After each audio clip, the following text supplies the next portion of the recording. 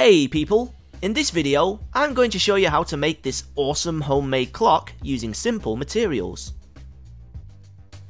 So it turns out I have a load of these lolly sticks left over from previous projects. I'd say it's about time we put them to good use. For this project, I used these black and white pony beads and also this quartz clock movement kit I purchased online. So I began by measuring two holes on the stick, the first being around 5mm from the end, and the other around 20mm from the other end. I then used this as a guide to drill holes through the other sticks. Altogether, I made 44 of these.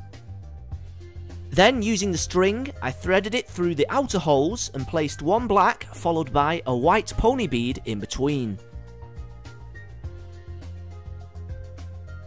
I repeated this process until I'd used up most of the sticks.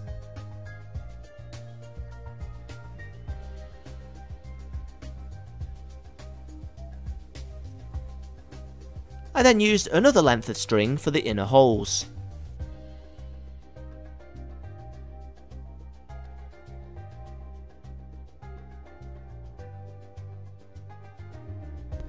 In order to lace it together, I left two of the sticks without the beads in between and intertwined the string through the sticks like so.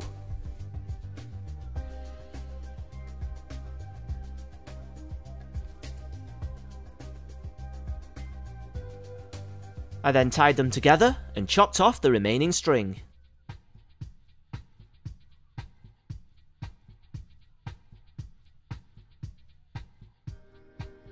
Now, I came across this lid from a milk carton that fits perfectly in the centre.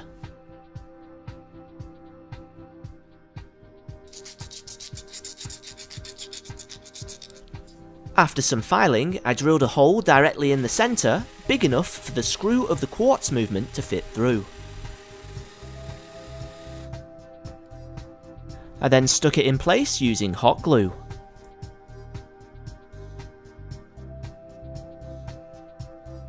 I decided to glue this miniature disc behind the clock. This should help strengthen up the sticks to prevent the whole thing from flopping around.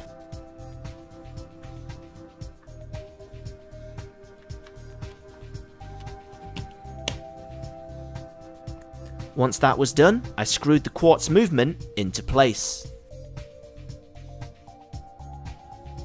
I then pieced together the hands that came with the kit,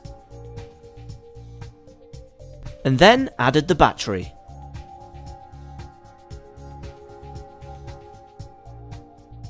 And there we go. Looks awesome.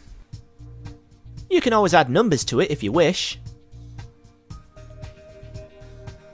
So there we have it, how to make a really cool clock. And if you don't need a clock, well hey, it makes a great coaster. I'll see you next time.